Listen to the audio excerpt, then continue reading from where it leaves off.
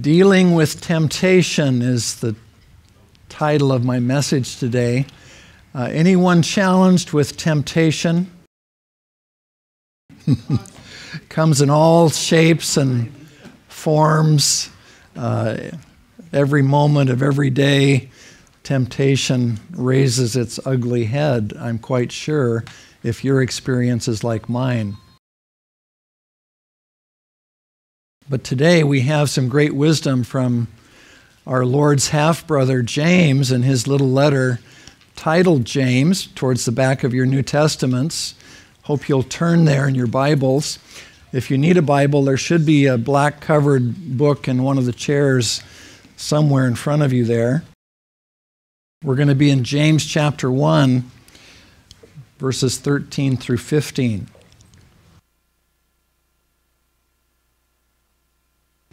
Dealing with temptation. We need to be very aware as Christians what's involved in dealing with the temptations that arise in our day-to-day living.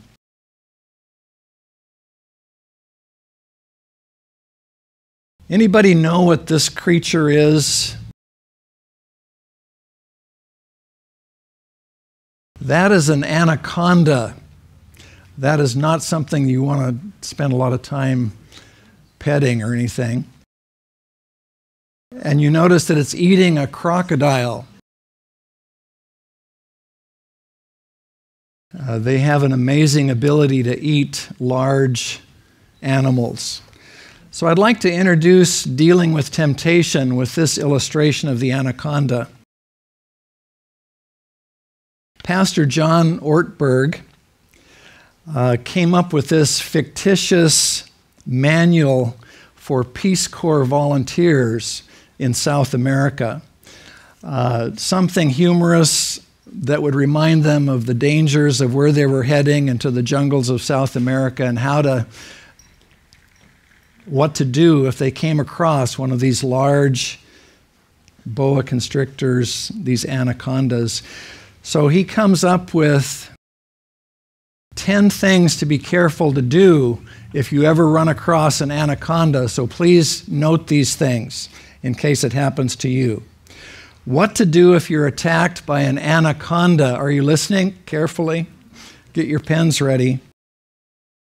Number 1, if you're attacked by an anaconda, do not run. The snake is faster than you are. Number 2, lie flat on the ground. Are you with me? Number 3, keep watching. Put your arms tight at your sides and your legs tight against one another. Hopefully you're not bow-legged. Number 4, the snake will begin to climb over your body. Number 5, do not panic.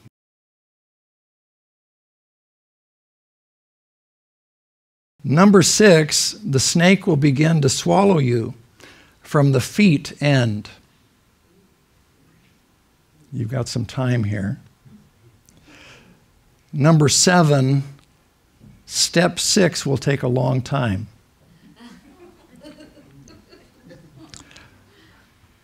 It's not going to happen just immediately that you're swallowed.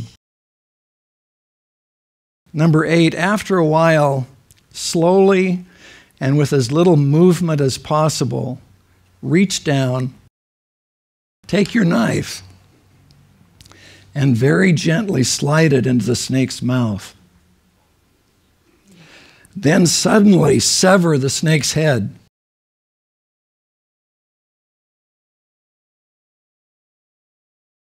Number 9, be sure that your knife is sharp.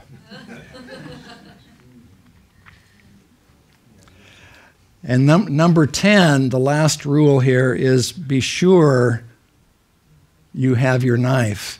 Yeah.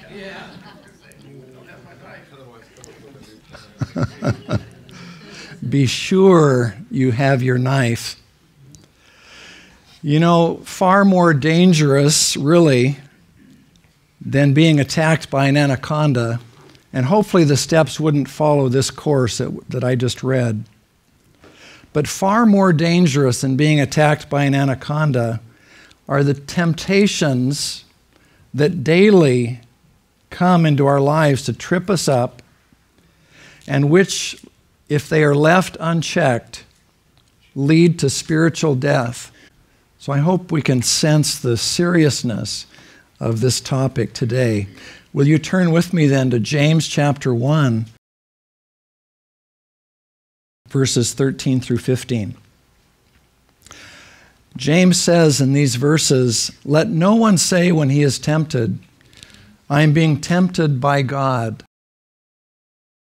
For God cannot be tempted by evil, and he himself does not tempt anyone." Number 14, "But each one is tempted when he is carried away and enticed by his own lust," or strong desires. Verse 15, "Then when lust is conceived, it gives birth to sin, and when sin is accomplished, it brings forth death." Our fleshly desires can lead us to sin and spiritual death.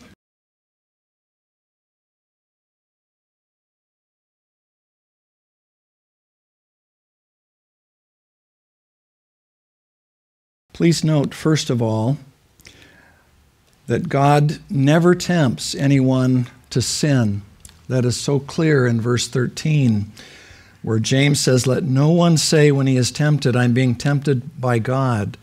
For God cannot be tempted by evil, and he himself does not tempt anyone." We cannot blame God for the temptation that comes into our lives. We cannot say, "God made me this way, and it's really his problem that I give in to temptation. He's given me these desires. It's really him that is ultimately at fault for my giving in to temptation." We do know that the Lord allows testing in our lives, and that's been clearly taught by James earlier in chapter 1. There are outward testings that come to bring maturity and perseverance in our lives. They are good things that God wants to bring through the outward testings that come into my life. Trials produce good things. James says in James chapter 1 that trials or outward testings produce endurance. They produce maturity spiritually in Christ. They bring completeness as a Christian. Trials, the outward trials that come, help us to be people who are not lacking in anything, James says, as far as our spiritual needs are concerned. Trials remind the brother who has humble circumstances, who's poor in this world, that there's something better that's going to happen one day for that believer in the Lord's presence. Trials also remind the rich person, the one who has great means, that this life is not all there is, and that the rich man is to glory or to boast in his humiliation. Trials also are good because they remind us that life is short here in this world. We're not going to be on planet Earth forever living in these bodies. And the trials remind us then that eternal life ultimately awaits those who know Jesus as their personal Savior. The Lord does allow testing because testing brings good things into our lives as Christians. But the Lord does not tempt anyone to sin. He does not tempt us to fall into sin, which would drag us down spiritually and ultimately lead to death.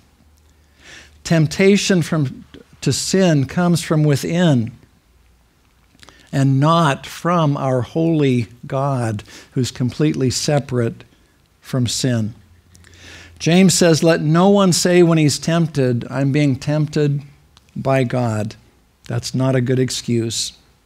It's our human nature to want to blame someone else for our failings. Did you realize that? It's really somebody else's fault that I live this way, that I'm doing these things. They're really to blame. That goes all the way back to the beginning, doesn't it? Do you remember Adam and Eve? Turn with me in your Bibles to the Old Testament, the first book of the Bible, Genesis chapter 3. And we have a clear picture of what human nature is like. Genesis 3, verses 12 and 13. Adam, it says, the man said, "The woman whom you gave to be with me, she gave me from the tree, and I ate." And then verse 13, "Then the Lord God said to the woman, 'What is this you have done?' And the woman said, 'The serpent deceived me, and I ate.'" That is our human nature, to point a finger of blame at someone else for our giving in to temptation and entering into sin. God is not the source of temptation to sin. Our holy God, completely separate from sin, cannot be tempted himself. God is completely holy. Do you remember Peter the apostle in 1 Peter chapter 1, verses 15 and 16? You might want to jot down this reference. 1 Peter 1, 15 and 16. Peter says, "But like the Holy One who called you, be holy yourselves also in all your behavior."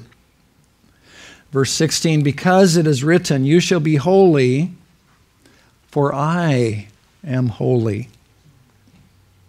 There's nothing in God to which evil can make an appeal. God is literally untemptable, James says. Satan tried to bring temptation to Jesus. Remember on the Mount of Temptation, Matthew chapter 4 records that. Tried to tempt Jesus, but ultimately God is untemptable. Do you remember Hebrews 4:15, where the writer of Hebrews says, "For we do not have a high priest who cannot sympathize with our weaknesses, but one who has been tempted in all things as we are, yet without sin." He cannot be tempted to sin. He is untemptable. And our holy God does not tempt anyone as well. God does not bring any experience into our lives in order to drag us down. God wants to build us up. He wants to strengthen us. So testing, outward testing comes to strengthen us, to bring us on toward maturity, but he will never tempt us in a way that would drag us down spiritually. Remember that God's gifts are always good, and on the other hand, Satan is the one who tempts. Let's look at that passage in Matthew chapter 4 where Jesus is being tempted. Matthew chapter 4, verses 1 to 3, we'll read.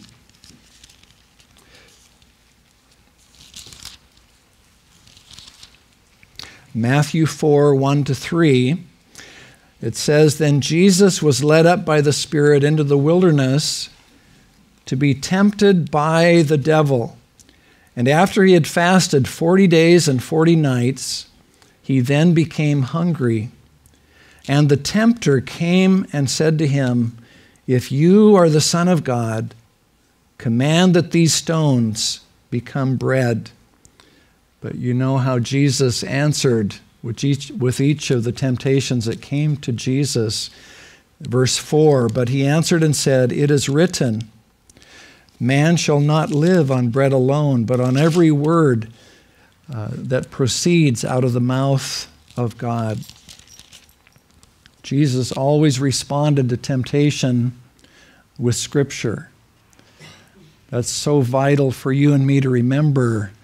We need to be acquainted with God's Word and be ready when tempted to say, "No, I'm not going to give in to that temptation because I know that God's Word says this." And if we know it well, we can respond with the actual scripture in saying no to temptation. James makes it very clear in verse 13 that temptation to sin does not come from God. He created us, remember, as very good. Genesis chapters 1 and 2. All of his creation was very good. But he gave us the will to say yes or no to his good plan. And we know that Adam and Eve chose to rebel against that one rule that God had given them, not to partake of the fruit of this tree of knowledge. And they rebelled against that one command. The Lord seeks to do a good work in us until the day of Jesus Christ. Remember Paul saying that in Philippians chapter 1, verse 6. He has a wonderful plan for our lives in Christ. So rather than blaming our Creator for our sin problem, or even saying, the devil made me do it, that's not a good excuse either. Let's consider the real source of temptation as James reveals it here in verses 14 and 15. Remembering that our fleshly desires can lead to sin and ultimately to spiritual death. We're tempted to sin by our own desires. Verse 14 is clear. Are you there? Back in James 1, verse 14, James says, "But each one is tempted when he is carried away and enticed by his own lust." Just as this, what is that thing, a perch? I don't know what it is. It looks like a perch, maybe. Tempted with the bait, temptation can draw us away from our place of safety. James says, but each one is tempted when he is carried away. And James is using the imagery that you see on the screen, really, as he brings this truth to his readers. They can be carried away. They can literally be lured away, dragged away, drawn away from safety, attracted by bait, as we see the fish attracted to the bait. This imagery that James is using is from the images of hunting and fishing.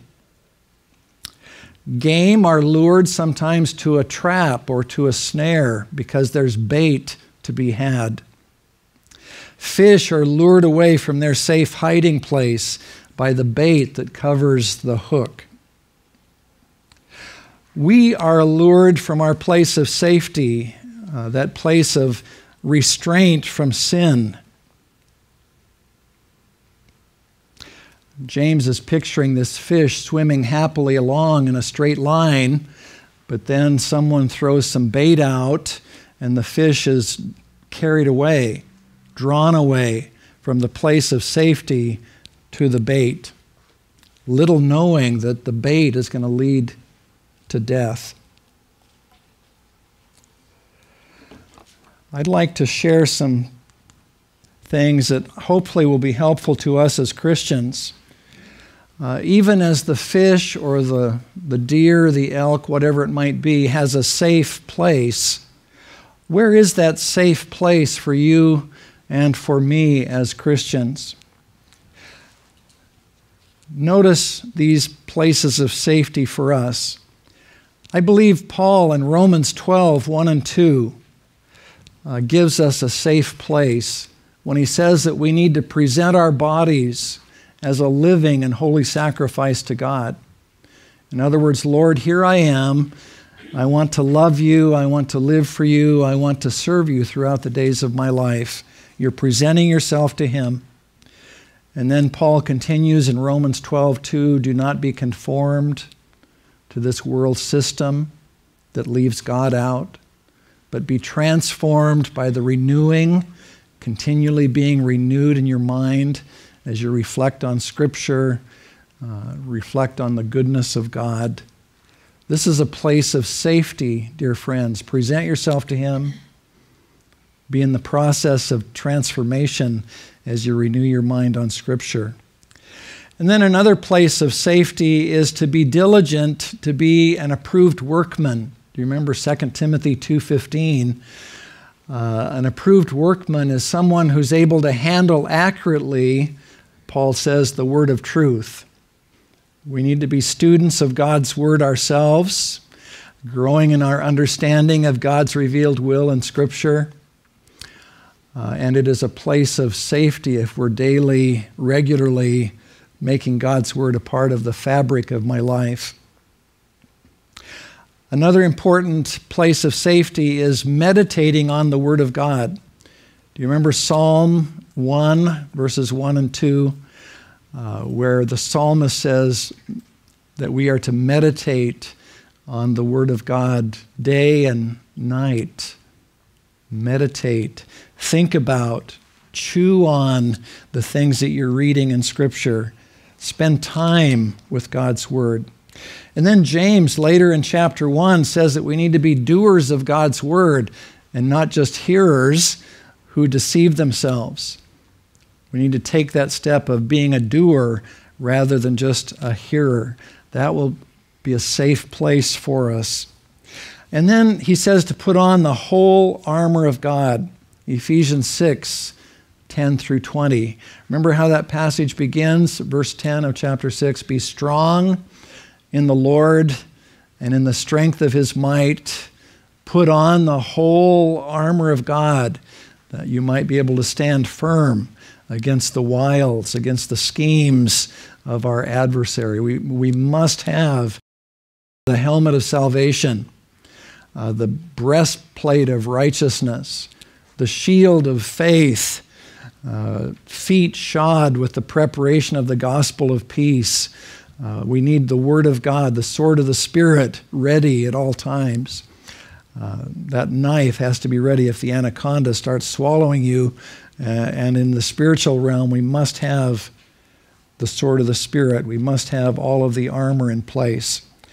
And then to allow the Holy Spirit to control your life, Ephesians 5:15 and following. Remember Paul's challenge there. He says, don't be drunk with wine, for that's a waste of your time. Or you could put other things in the equation. Don't be enamored with pleasure. Don't be thinking that your possessions are going to bail you out ultimately. Don't allow anything to control you other than God himself, his Spirit. Let him control you. That's a place of safety, dear friends. And then I believe being committed to the Great Commission. You remember the Great Commission? Make disciples of all nations, baptizing them in the name of the Father, Son, and Spirit, teaching them all that I've commanded you. The Lord's promised then to be with you till the end of the age. If we're really part of carrying out the Great Commission, it's going to do wonders as far as keeping me from temptation to sin. If I'm busy with the Lord's work, seeking to honor him, to further his kingdom, that's a place of safety. And then being accountable to the body of Christ. Regular fellowship with God's people in Bible study, life groups, worship services, one-on-one discipling, small groups together studying God's Word. These are places of safety. We can't just chuck them out and be careless about taking these steps if we're going to be victorious over temptation and sin. Remember the hook, dear friends. Remember the hook. The bait looks pleasant. What is a sin that, don't tell me, but think about it. A sin that tempts you, a temptation that comes regularly into your life. It's attractive, or you wouldn't be tempted to do what that temptation is calling you to do. The bait is attractive, but always there's a hook, dear friends. The fish doesn't see the hook, grabs the bait, and that hook leads it to death. Temptation attracts our fleshly desires. James says, and you are enticed by your own lust. Enticed is a word that means to catch by bait. Lust is a word that means desire, strong desire. God has given us normal desires in life. These are God-given desires. They are not sinful in themselves.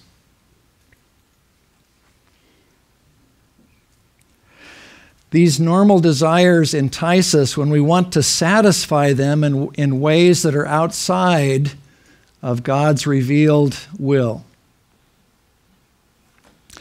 For instance, eating is a normal desire. I have that desire at least 3 times a day. And, after dinner hour, it's constant, until I go to bed. So I really have to go to bed early or I might have a problem. Eating is normal. Gluttony is sin. Sleep is normal. Laziness is sin. The sexual relationship is a God-given wonderful gift in the right context. Hebrews 13:4 says that marriage is honorable and the marriage bed is undefiled. But then it continues, fornicators and adulterers God will judge. So you see, the normal God-given desire is good, created by God, something that we are to enjoy in the context that God has created it to be that good thing. It becomes sin when we pursue the desire in the wrong setting. Temptation always carries with it some bait that appeals to our natural desires. A fish does not bite a bare hook typically unless they're just so thick that you can't avoid the bare hook.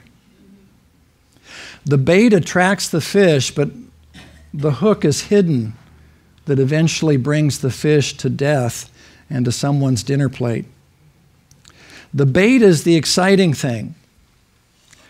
Remember King David's sad story?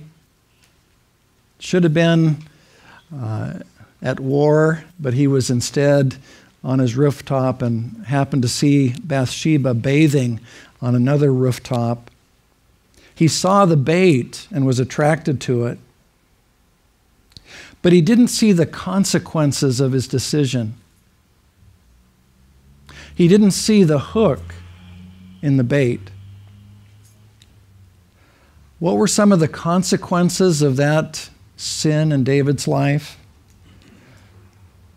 What happened as a result of his sin with Bathsheba? His child died of that union. What other consequences, what other hooks did he run into? David plotted to kill and did carry it through, killed Uriah the Hittite, which was one of his mighty men, an honorable man, a soldier, dedicated, devoted to his nation. He murdered a brave soldier, Uriah the Hittite. Do you remember any other consequences of his sin with Bathsheba? The visit from Nathan, who God had told. The prophet Nathan came to him and set him straight. Psalm 51 is a record of David's repentance and confession of that sin, probably a year after it happened. So all of that time between the sin and the confession, not a happy time for David, but consequences yet to come for him. What about the violation of his daughter Tamar by her half-brother Amnon? What about Absalom, his son, his beloved son Absalom's rebellion to him? All of these consequences came as a result of what David thought was a wonderful thing as he saw this attractive woman bathing. There's bait there, but he didn't see the bare hook that would cause all of these difficult things to happen. The bait keeps us from seeing the consequences of sin. My brother Rick, diagnosed with stage 3 lung cancer, thought it was an adult thing to do to start smoking as a teenager. You know, it made him look cool or whatever. I don't know what it made him do. But now he's suffering the consequences. The bait looked attractive in that day, but now he's dealing with a life-threatening disease. Dear friends, please look for the hook before you say yes to the bait. Instead of blaming God for our giving in to temptation, we need to understand our role in this process. There is a safe place as we walk closely with the Lord, but there's great danger and even spiritual death awaiting the one who's carried away and enticed by his own lust. Our fleshly desires can lead to sin and ultimately to spiritual death. Notice finally that spiritual death is the end result of unconfessed sin. Spiritual death is the end result. That's the goal. That's where you're going to finish if your sin is not dealt with by faith in Christ. James changes the imagery in verse 15. He's changing now from fishing and hunting and luring fish or game. He changes the image to conception and birth. You ladies can be with me here on verse 15. You've experienced this. Many of you have experienced this. James says in verse 15, "Then when lust has conceived, it gives birth to sin." When there's a conception, eventually there's a birth. And when sin is accomplished, when sin has run its course, it brings forth death. When we move beyond desire for the bait, when we move beyond the deception of the bait and willingly take it, a conception takes place. You've conceived a child. You've given in to sinful desires, and you're going to give birth to sin. What is sin? The word that James uses for sin in the Greek New Testament means to miss the mark. It literally means to miss the mark, as if you were shooting an arrow at a target. Instead of hitting the target, you've missed. The target is God's standard for how we need to live our lives, how He's designed us to have happiness. When we give in to temptation, we give birth to sin. We're missing the mark of what God's desire for us is. And sin leads ultimately to spiritual death. When sin is accomplished, it brings forth death. Again, it's so important to look at the end result of giving in to temptation. The temptation's attractive. The bait looks good. I'm hungry for the bait. But remember the end result. It ultimately leads to death. What is death? What does death refer to? Death, I think James is saying, includes all of the miseries that arise out of sin. He's not just talking about physical death one day. We know that that is the consequence of Adam and Eve's sin in the garden. Physical death came to them as it comes to all of their descendants, you and me included. But beyond physical death, The concept of death includes all of the miseries arising from sin.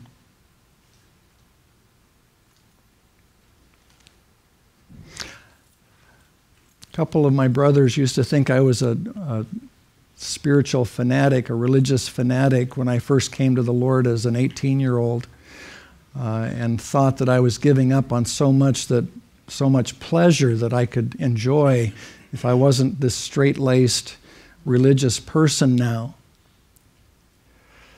But isn't that the lie of the adversary, dear friends? Living for the world system, pursuing a course of sinfulness really is an enslaving lifestyle. Look at the person who pursues drugs, alcohol, illicit sexual relationships. Those are enslaving lifestyles, dear friends. And even though my brothers thought I was enslaved, I would take my enslavement to Christ any day over what the world has to offer me. You see, we're either slaves of sin and the world, or slaves of our eternal God and Savior, the Lord Jesus Christ, and there's a happy ending for those who are enslaved to Him. Death and its miseries include broken fellowship with God. Sin breaks my fellowship with God. I've rebelled against His standard. I've not lived up to what He has designed me to enjoy from His hand. It includes physical death. There are sins that can lead to physical death as well.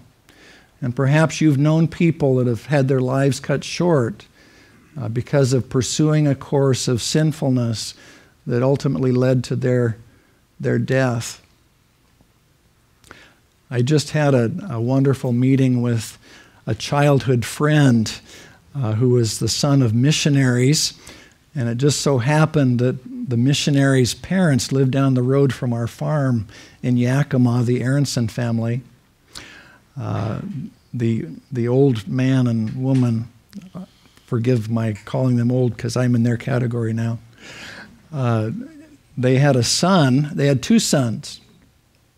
Ed Jr. became a missionary and served with Africa Inland Mission in East Africa for decades and saw the Lord work through his life in many wonderful ways.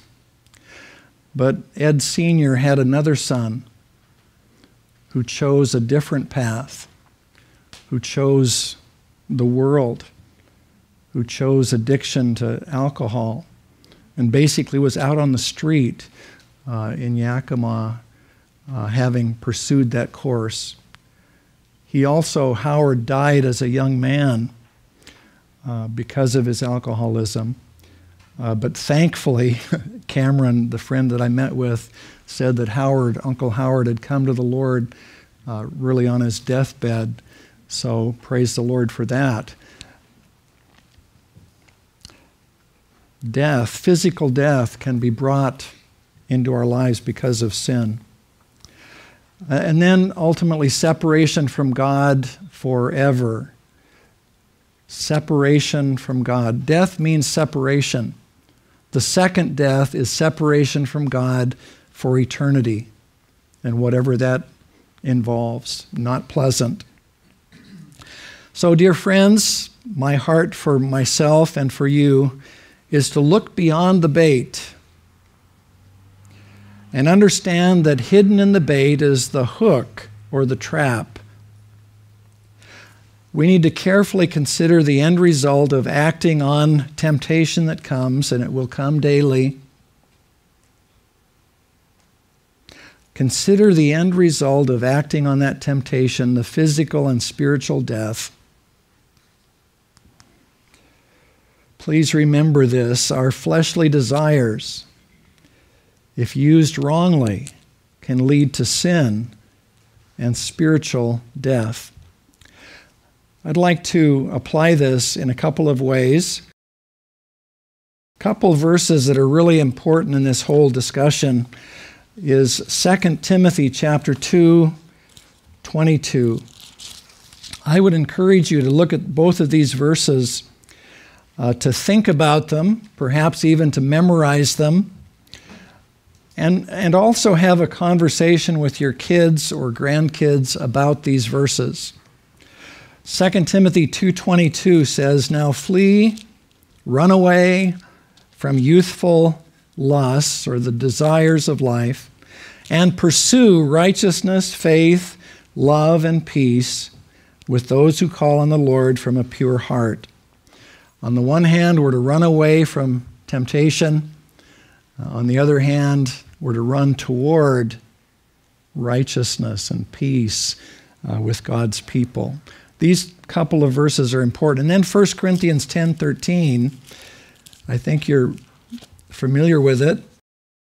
1 Corinthians 10:13 says, "No temptation has overtaken you, but such as is common to man, and God is faithful, who will not allow you to be tempted beyond what you are able, but with the temptation will provide the way of escape also, so that you will be able to endure it."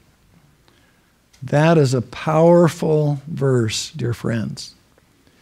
When you are tempted with whatever it is that tends to tempt you into sin, remember that God has provided a way of escape. He's faithful. And then another thing would be to reflect on any area of weakness in your life related to temptation. We all have differing kinds of temptations.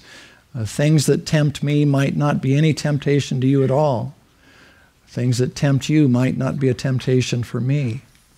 But think about, what is it that trips you up? Is it anger?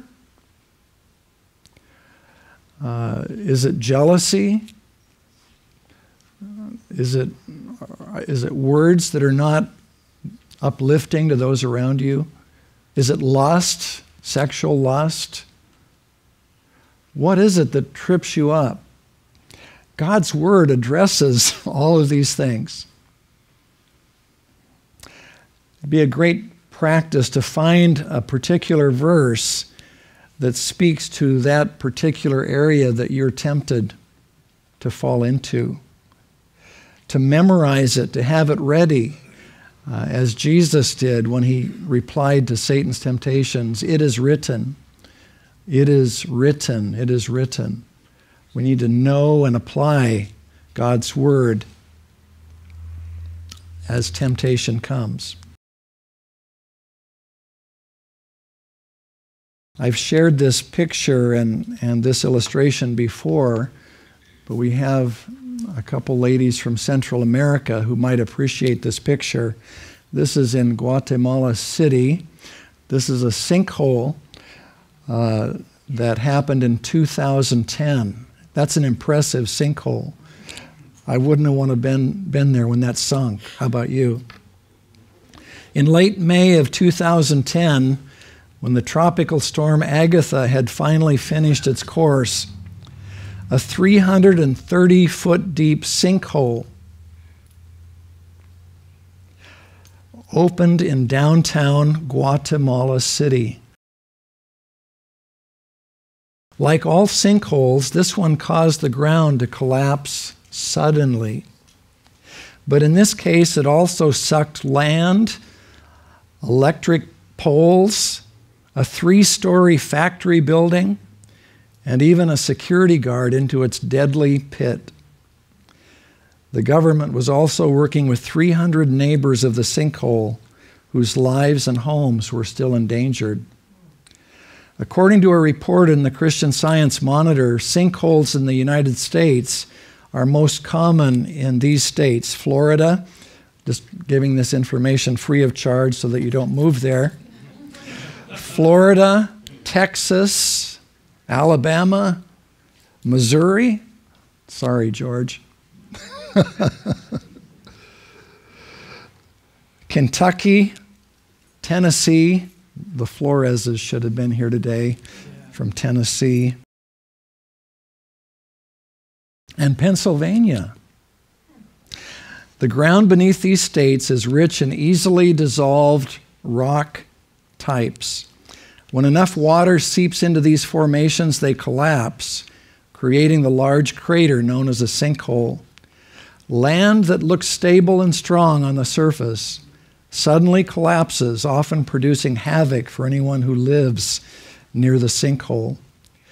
Unfortunately, our interior lives can resemble the danger zone of a sinkhole. When we're too busy to spend time with God, or when we refuse to deal with past hurts, habitual sin, secret addictions, character flaws, we're setting ourselves up for a collapse. The sinkhole could happen in your spiritual life. The surface of our life may look stable and secure on the outside, but underneath the exterior, we're actually sitting on a fragile base. The storms of life, or even just the normal process of living, can suddenly expose our hidden vulnerabilities, causing spiritual and relational sinkhole to open up. So, dear friends, we need to be prepared to do spiritual battle every day of our lives. There's no days off. Our spiritual knives need to be sharp. We need to make sure that our lives are on the solid ground of a relationship with Christ, and that we're living each day according to God's revealed will in His Word.